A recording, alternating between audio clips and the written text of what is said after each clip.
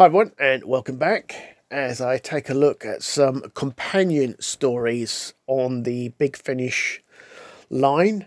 Now these stories are just read by the main character and like a secondary character. They're not like the Doctor Who releases. These are readings, these are. Most of these are Liz Shaw and they're all worth buying. So they're all focused around the Third Doctor. The last post is like a countdown doomsday clock. It's a good one, that. And it's well worth getting. As I say, they're all well worth getting, to be honest.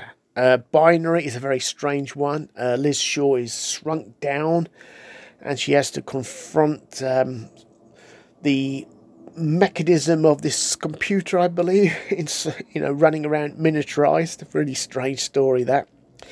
Bluetooth, this is the one where she bails out a unit when she comes face to face with the Cybermen and their new way of reproducing themselves, you could say. Very strange.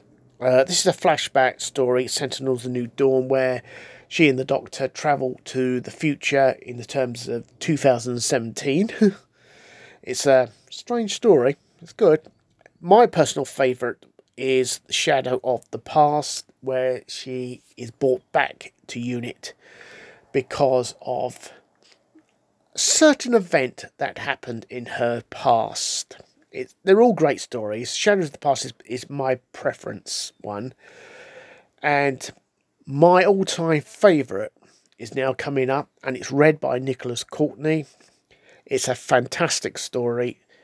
Old Soldiers. If you want to start somewhere in this companion series line, I would thoroughly recommend Old Soldiers as a starting point. It's brilliant, absolutely brilliant. It's fantastically read by Nicholas Courtney, and it's a great story.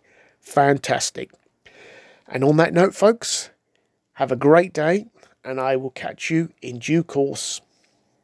Goodbye.